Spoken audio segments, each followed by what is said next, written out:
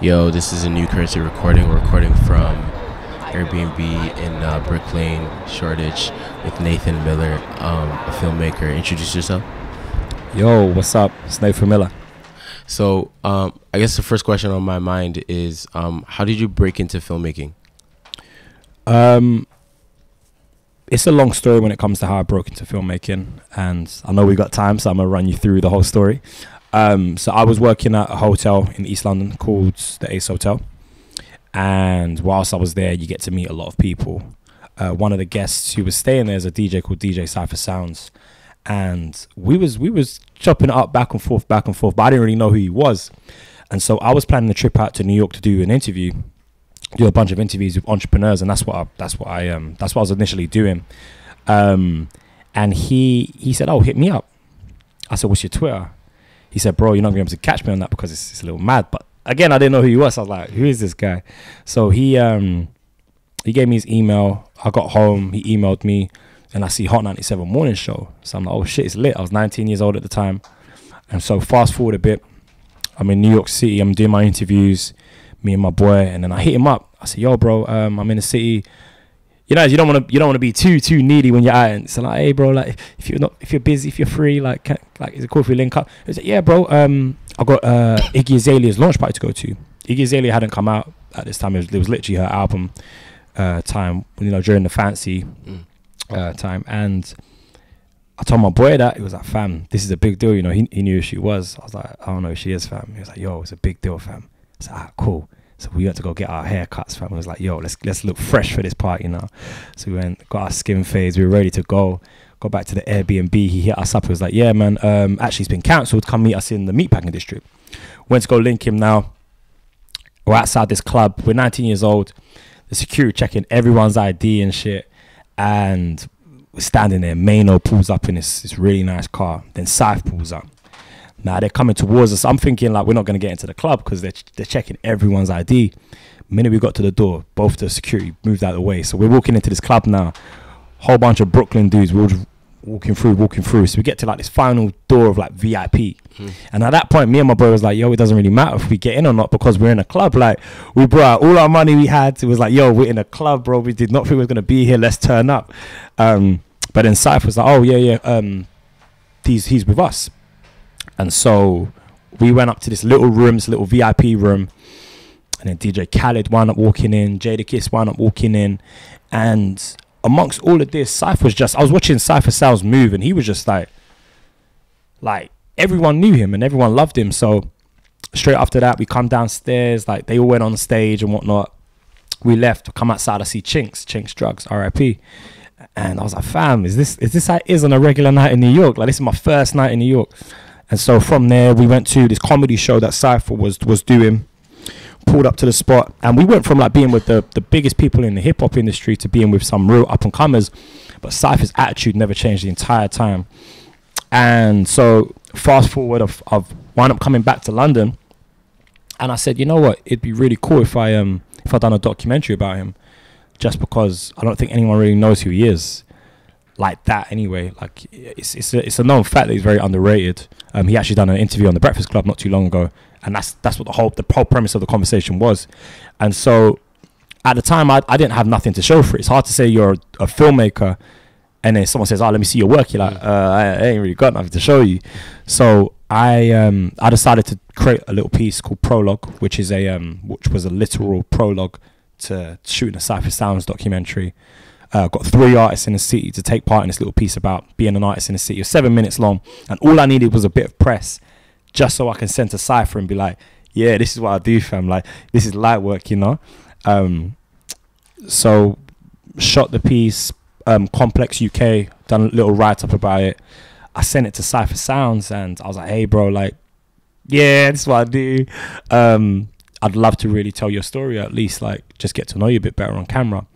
And he said, "Yeah, bro, like let's make it happen." And that's kind of how I got into documentaries. So Cypher Sounds is the reason how I started shooting documentaries. Yeah. And is this something that you studied in school or? Kind of, yeah. I was sitting. Do you guys call it secondary school or do you guys call it high school? High school. Okay, cool. In high school, I was studying media studies, amongst other things. Okay. But when I was studying media studies, I was like, yo, this is dope. Like, I'm really looking forward to creating stuff. And then I moved on to college. College is same as high school, which sounds weird, but it's like the same. The age bracket is still the same. So I was in college. I was like 16, 17. And I started doing media studies. That's when I actually picked up a camera and got to use it and stuff. And other than that, man, like that was it. I didn't want to go to university because I knew YouTube existed. You can learn off YouTube. You can learn from just kind of on the grind of doing it. And yeah, man, I kind of, whenever I went to university, I got a retail job, saved up for a camera, was shooting dead music videos. And I'm only saying they're dead now because in hindsight, when you look back on your old work, you're like, right, this is bad. But yeah, man. And then that's how I kind of got involved. I think what's also interesting about your story too is you're working at the Ace Hotel, right? And then the Ace Hotel commissioned you to do a couple of things for them. Oh, hell yeah, yeah. So how did that come about? Yeah. Okay, see, I didn't know how deep I should go with the story because it's like a lot of different things that created the journey that I'm on. So it was my thing. I used to interview entrepreneurs. When I was 18, I wrote a book. I wrote a book on how to get a job in the economy. And that was following a little, it wasn't even a little, it was an event I went to, Entrepreneurs 2012, run by this really cool guy. And what he did, he brought in like Bill Clinton, Bear Grylls, all these big entrepreneurs to come and tell their stories. And there was one entrepreneur who came through. And his story was he created this ebook and he sold it in like the 90s and he made a lot of money off it. And his argument was, if you can teach, even if you're not an expert in the field, if you could teach someone something, you can write a book. I don't know how true that is when I say it out loud now, but I got what he meant. I said, you know what, at the time I was like 17. I said, I'm 17. I spent a lot of time looking for a job. I'm gonna write a book. So I'm writing this book now. I started interviewing the same entrepreneurs that inspired me. So this book came out, 18 years old. I was a published author. Didn't sell crazy, but it acted as like a passport because like, out of all my friends, that was a big deal, you know. Like everyone's gone off to university, they're popping bottles, having fun at uni, and like, right, this guy just stayed in London. He wrote a book for him. Like, who does that? You know what I'm saying? So around that time, I started working at the Ace Hotel, and I met the founder of the company, Alex, and we was planning to do an interview, but unfortunately, he passed away before we could ever do the interview. And so the reason why I actually went to New York was because the rest of the exec Ace team said, you know what, Alex would have loved to have done the interview with you.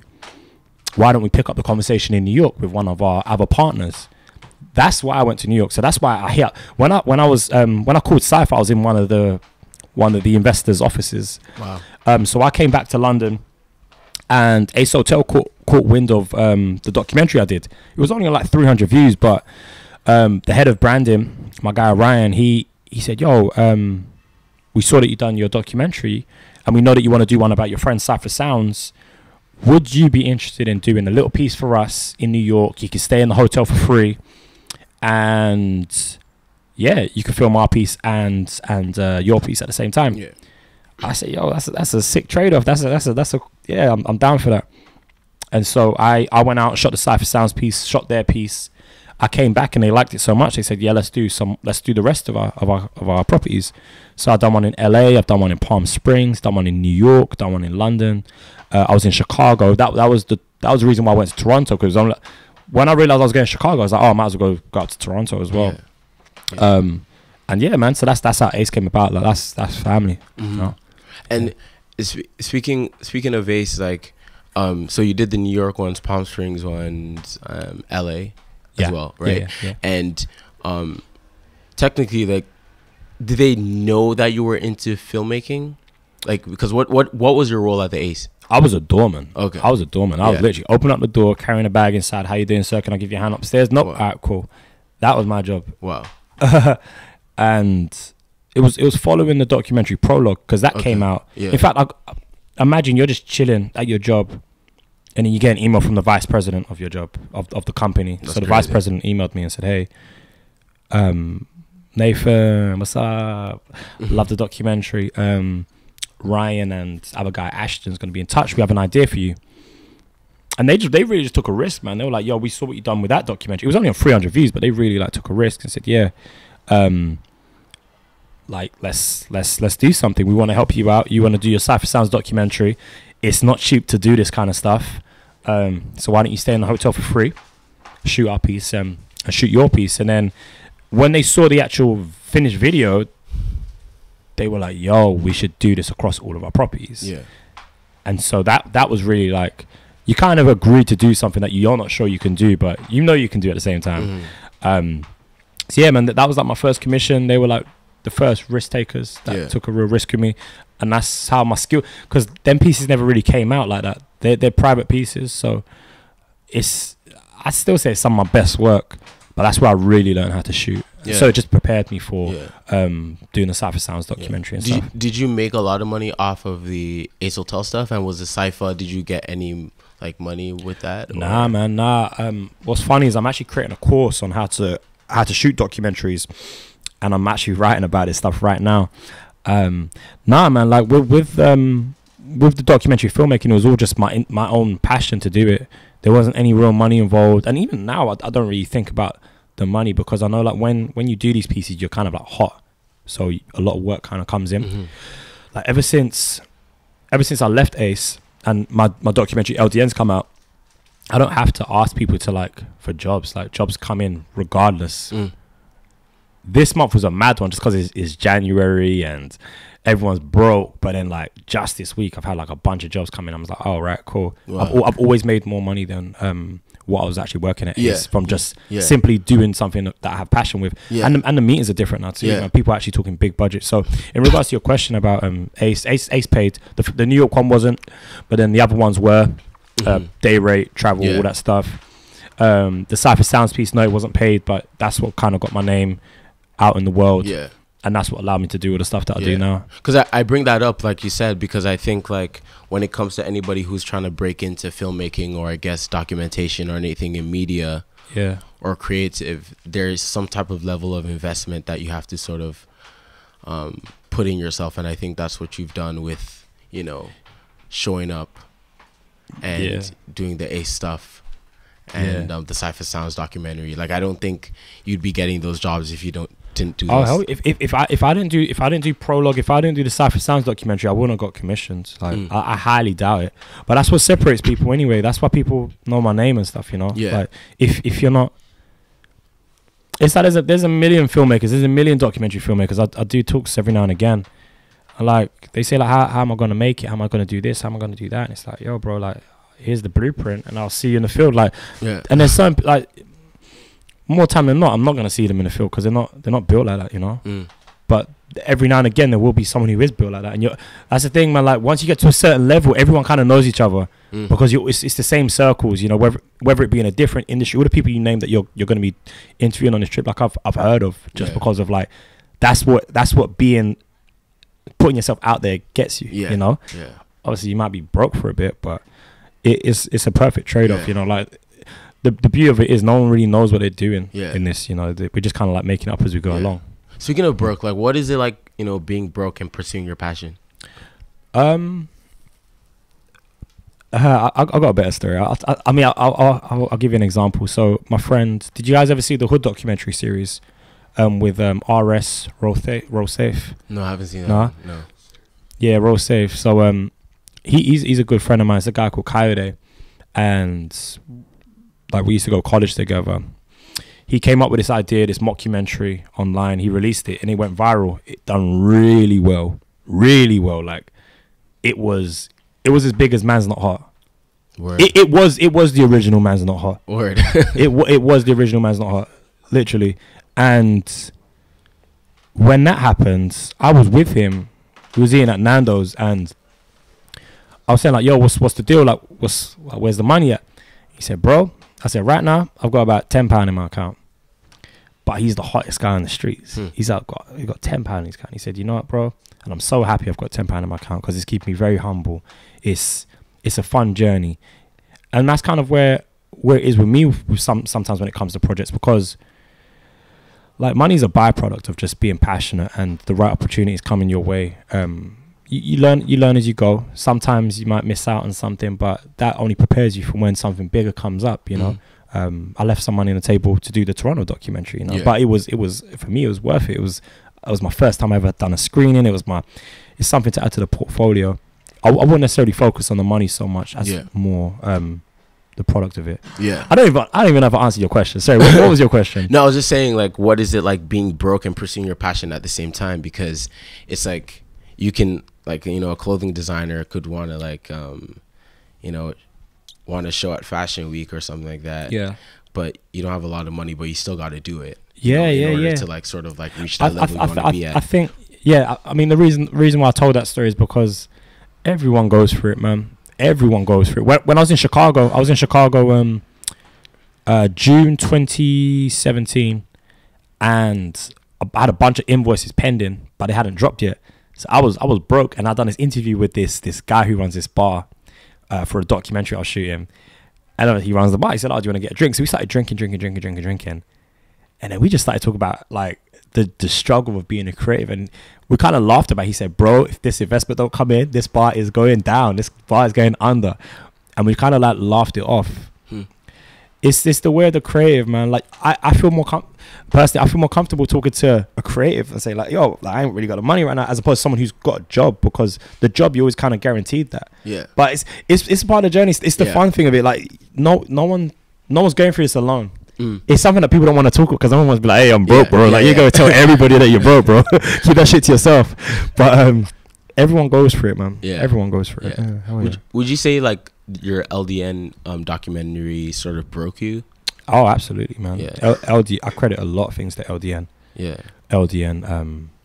Do you want me to tell the story of how that kind of came about? How did that come about? So after the Cypher Sounds documentary came out, I got a bit more press via, like, BET, XXL, a few other places, The Source, and then with all the Ace documentaries that I'd done, I'd come back to London and I had, like, a bunch of money that was just pending. So I was working at the hotel. I went to go watch an artist called Dave perform. I was watching him perform. Me and my boy Tipsy in the party was like, "Yo, what's the next move? What's the next documentary?" And I was watching him perform, and I said, "Fam, I'm just gonna do one on London. I'm just gonna do one on London." So straight after that, got on the phone, spoke to a couple friends of mine who was making moves in the scene. They got involved, and then it kind of just grew. And then when that came out, that was major. If you saw what was going on when LDN came out, it was like a movie dropped. Like, if you wrote my name and click, it was like there'd be a section that said "in the news." Like, it was big. It was a big launch, and that was just solely, like, social media. But it got press from everywhere. Everyone in the scene championed it, and for them it was like, "Who is this guy?" But everyone who knew me or met me on the path, they're like, "Yo, that's our guy. Like, that's Nathan." Like, "Yo," you know what I'm saying? And then ever since then, it's always solidified just work. Yeah. You know what I mean? And that's another good point as well. Like, when you do something well enough, you won't have to worry about the money, because the money will come to you. Like, LDN, like, that was just like a risk, because I quit my job to do it, and I pulled it off. And then as I said, there's, like, just this week, I woke up 3 emails, and that's just that's 3 times the money. Like, "Oh, hey, Nathan, what's your day rate? Hey, Nathan, what's your day rate?" And it's always been like that ever since that's dropped, you know? Wow. Don't worry, it's not like every day. Not every day someone's giving me money, but yeah, man, that's definitely the documentary that pushed me into the. Do you think because I think what's interesting about that documentary is that obviously it gave us from, like, Toronto or anywhere else in the world a sort of, like, interesting view into what London's, like, music culture is like, or rap culture is like. And obviously there's been such a resurgence. There's been, you know, a huge interest into what's happening over here and in cities like Toronto and Atlanta. But if you say, like, if you did that documentary, let's say around 2008 or like 10 years ago, like, do you think you sort of have that resonance that it had? No. Yeah. That was the right time to drop that documentary. That's why it done so well, because at the time everyone had dropped a documentary about grime, and, you know, everyone was talking about Skepta, everyone was talking about Stormzy, but no one was talking about J Hus at the time. No one was talking about Fredo at the time. No one was talking about the rap scene at the time. My documentary I deliberately did not talk much about grime because I felt like that's what everyone else is doing, and that's what people who weren't from the city was doing. So I said, you know what, let me go get the people who are. It's almost like when I mentioned the Toronto piece, and everyone was like, "Oh, bro, like, you got to do Drake, you got to do Drake." And I said, you know, I'm trying my hardest not to even mention Drake. Because it's like, you know what I mean? How's the Toronto, like, documentary experience like? That was an interesting experience, boy. Interesting. It was fun, man. It was fun. It kind of felt like I was stepping back because with the power of LDN, like everybody knew that documentary, but not many people in Toronto knew it. Surprisingly, a couple of people did. I'd be out and a couple of people would find out that I did it, and people would come up to me, which was weird for me to have someone be like, "Yeah, I saw your documentary." Yeah, like I felt like an artist, like, you know what I'm saying? Like that only happens to music artists, but so that was cool. But yeah, it was almost like kind of reverting to the beginning because luckily people did help me connect the dots and get the right people in the documentary. But at the same time, I don't really have like a rep like that in Toronto. Well, definitely before Northside. And so it kind of was just like, hey, I was in Chicago and I said, you know what, let me just go to the city. I knew the Prime lot. I said, let me just see what I can do. I didn't know Smoke was going to be in it. That just kind of like randomly happened through how I met Danny. And then Danny was one of the guys who had seen LDN, so that made it a bit easier. I guess LDN helped a lot of things, but it kind of just it was a totally different experience. Did it feel weird going into Toronto as somebody from London to document the scene that's happening? Nah, because I pay homage to everyone. I tried to get what's my guy's name? Who's the guy from Prime used to shoot? Tristan. I tried to get Tristan involved. I was reaching out to all the right, like I didn't just come and just like not involve anyone. It's kind of like Six Buzz. Like I'll speak to Six Buzz about it, and I still keep in contact with a lot of people because that's what genuine people do, you know. Like you don't just, well, I mean, you can pull up and just do it as an assignment and keep it moving, but like I was friends with these people. I drank with these people. Most of the people before I started shooting, I'd already drank with them at apartment. So when they were like, oh yo, that's the guy, you know what I'm saying? So and on top of that, we're all like the same age. We all come from the same backgrounds. We all sound the same in terms of our slang. So it wasn't really a thing, you know. It was kind of like just come out and it's like, yo, I'm doing this thing. I didn't feel no way about it, but I definitely did try and get people involved to kind of like encapsulate more for me and help me out, you know. Yeah. So I felt like I made the right choices with the people I got. I got. Because I guess you could tell me. I mean, like, I don't know. What's funny is that kind of happened, done the screening, and then I came back to London, and then the views went up a bit, and then that was it. So I don't know. How do you think it went? I mean, it's interesting because I don't think we've ever had anybody document the scene like that, at least from what I can remember. Eric, you can correct me, but so it was interesting to sort of see you come from London and do that. And I think I made a point on Twitter, or somebody made a point on Twitter, like, yo, somebody from somewhere else came to document our scene. Like, we need to stop waiting. You know what I'm saying? I think you sort of like put fire under our butts and like, you know, we need to start like. And that's the thing. It's like, and it's very easy to criticize people if you ain't done shit yourself. Exactly.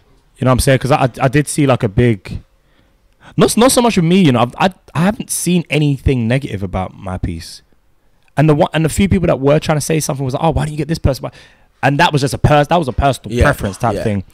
But when the Six Rising piece came out, like I saw a bunch of people tweeting like, hey, like, you know, we need to start telling our stories. And it's like, yo, like, do you need to keep telling the timeline, or you're gonna do it? Like, you know what I'm saying? That's what separates people. Like, you know what I'm saying? Yeah, but it's interesting. The Six Rising thing came out because I seen the Six Rising documentary. I seen that, and I remember seeing like your documentary earlier in the summer or whatever. And I was like, yeah, Nathan's documentary is like this. It's very different. Smashes like Six Rising because it's done from a perspective. You're actually passionate about, like, you know, Toronto culture, and you're actually, you know, a person of color who actually understands what it is, you know. But I feel like Six Rising, I seen the director, and he's like, it's so interesting to me, and I don't care who's gonna listen to this because I'm about to go off. But like, I remember he was saying, oh, you know, I moved to Toronto, and, you know, I was kind of bored, and I was like, you know, let's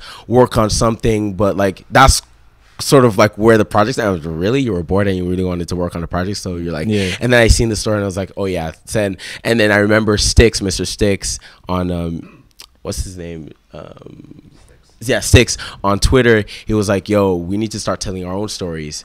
So because when I seen the Six Rising, I was like, yeah, it's complete trash.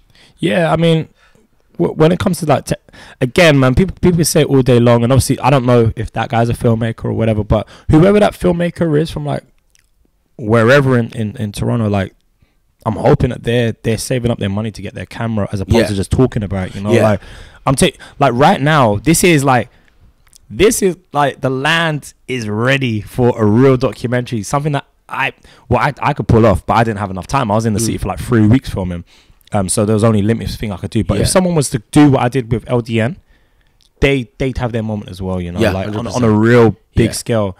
Like there was documentaries that existed before LDN, but I saw them and I said, this is how I don't want to do it.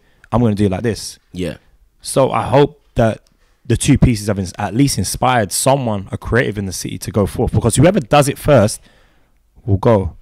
Yeah. You know, if they dedicate like 6 months to doing it, they will go if they can like pull it off well enough. Maybe I'll do it. Yeah. I think the closest thing was that dude. What's his name again? M-Works. I think M-Works had a documentary. If he maybe refined that, I think M-Works probably has. He could probably pull it off. I mean, anyone could pull it. Tristan, whoever wants to pick up the project, but it's not as simple as like you think. Just to kind of like pick up a camera and do it. Yeah. There's a lot of like levels to like creating the documentary, because you were writing, producing, and editing. I did everything yourself. Man. Mm-hmm. And you learned all that through YouTube. Curious. So if somebody wants to sort of, you know, get into like documentary filmmaking, and I think like when I have conversations with the friends who are creatives and like, man, I don't know how to start this, blah blah blah. So I remember like when we started New Currency, I was like, well, the idea is to like interview people in different cities around the world. So basically all I need to do, first step is book a flight. Second step is like, would anybody be down? Let me just email a bunch of people and see if they're down, you know, like second step. So it's like, how do you break it down if somebody wants to get into documentary filmmaking, right? They have no skills and they don't know where to start. Like, what's the first step? Okay, this is good promo time, because I'm actually creating a course on how to create a documentary. And this just isn't any course. I've actually like, what's really cool is I went through this hasn't even been announced, but it's going to be coming out very soon. I could tell you that. So like I went to the US and I interviewed like all these different like big Hollywood agents with like how to like get television deals. I've interviewed a director of my favorite documentary, Cocaine Cowboys, down in Miami, and he talks about how to have people open up in conversation. I'm interviewing the director of the Amy Winehouse documentary, which is the highest grossing documentary in the UK, second highest gross in. I'm going to butcher the statistics, but it's a big documentary. I saw that doc. Yeah, it was crazy. It won an Oscar. So yeah, there'll be links in the description. But in a nutshell, how to create documentaries. If you don't know, what was the question? How do you create a documentary? Yeah, like how do you? So anybody. What would be the first steps of creating? Yeah, first steps of like getting into filmmaking or documentary. All right, assuming that you've got a camera and some drive, and you'd send out your first set of emails, or you'd reach out to the people closest to you who you would want to have in a documentary. When you reach out to other people, you don't have overlapping like clicks, I guess. Like if you know this person doesn't like that person, don't even bother mentioning them in the email. You would kind of work your way into getting to know certain circles, and basically kind of getting your name out there. So like you might be able to get like a Smoker and Jimmy Prime, and then through that you use that as like a passport to get you Puffy L's, and then through Puffy then you might be able to get Safe, and then all right, cool, so now you've got that click. Then around that time I'll probably release a trailer and try to get some press, and then with that press I'd then use the press to then get some more people, and then I'd get some more press from that, and then by the end of it you have a thing. That's what I personally do. Wow. Yeah. How did you come up with that like strategy? That's what I've been doing. That's what I've been doing. Literally, it's not even I'm sure people are going to tell you different stories, but for someone who's I'm assuming I've come from a lot of people's background of working a job, saving up some money, having a camera, and having some drive. Obviously, that wasn't the plan when I first started it, but that's just kind of how it happened. That's how you will do really well, because you want people to be talking about it. I got the most people in the LDN documentary the minute the second trailer went out, and it went semi-viral. Like all the music channels like posting it. If Toronto rappers and Six Bars was to post the trailer, a couple people would see it. I mean, like Drake follows both of those accounts, you know, and then it will kind of grow like that. So yeah, you get who's in your vicinity, and if you don't know no one, go to a show, get some dope shots of them, ask for their manager, send them the shots, say, hey, I'm working on a documentary, is there any chance we could do this? And obviously you're going to go back and forth, it's an artist, like that's how it is, and then you kind of build on that. Yeah, that wasn't even a generic that's actually how I do documentaries. That's how I've done documentaries up until now. I reach out to who's in my vicinity, who I can get, and then I kind of build off that. And ask for favors, man. Ask for favors. If you know this person can connect you, ask if they can. But one thing I must say is that it's a lot easier to get people involved when you don't have to explain who you are. That's the bottom line. Like that's why, like I'm doing another documentary up north, and up north up in Birmingham, up in a lot of them seen the LDN documentary. So there's artists who actually want to be in it now, as opposed to me having to ask them. You know? Yeah. Does it take a certain personality to, I guess, do stuff like documentaries and stuff? Because like you mentioned, you know, you have to just go to shows and like push yourself out there. Maybe not a lot of people are comfortable with that, but they still want to tell stories. Yeah, I mean, you are technically behind the camera, so I mean, you're not in a spotlight kind of guy. But if that's the case, then have your work speak for you. Like if you don't, and bottom line, if you have nothing to show, go out and get some shit. Go to a show. Go shoot a show. It doesn't matter who this person is. Go shoot a show. Go get some shots of your city. Get some concepts and stuff going. Create a little show reel. Because that was a big part for me when LDN was getting worked on. I created like this trailer, and it only had like a bunch of shots around the city, but it was shot really, really well. It was really cinematic. So when I sent it to these people, they were like, they hadn't seen anything like it. So like, yo, someone's actually doing a documentary. It's like a film. I'm in. Right. You know, so if your work could do the talking, then yeah, easy. You know what I'm saying? I don't know how Remark is I've met him a couple of times, but he seems quiet. But his work does the talking. Like, you know, if like when you think dope photographers in the city, you think of him. You know what I'm saying? 100%. So I mean, like I've grown into this character of being able to talk and stuff because I've done a bunch of shit.